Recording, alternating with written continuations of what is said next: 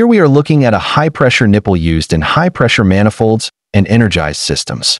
On this side of the slide, you can see the internal bore of the nipple. The inside surface is heavily damaged, showing clear signs of severe corrosion, erosion, and metal loss. This is not minor wear.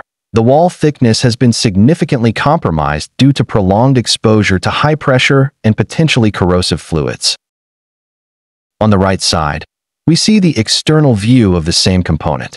Externally, the threads and body are visibly worn and corroded, but this external condition alone does not tell the full story. The key point, and this is critical from an HSE perspective, is that the extent of corrosion behind the threads cannot be assessed visually. This means we are dealing with a hidden integrity risk. In high-pressure, energized systems, this type of hidden damage can lead to sudden catastrophic failure, uncontrolled pressure release, or projectile hazards. The lesson here is clear. Visual inspection is not enough. Any pressure-containing component showing this level of degradation must be treated as unsafe and removed from service.